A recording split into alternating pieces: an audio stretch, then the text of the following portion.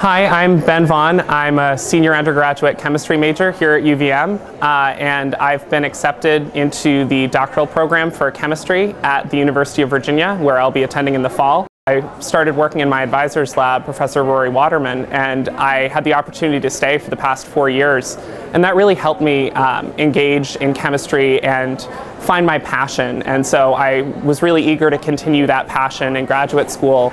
And so I'm really excited. I leave right after graduation.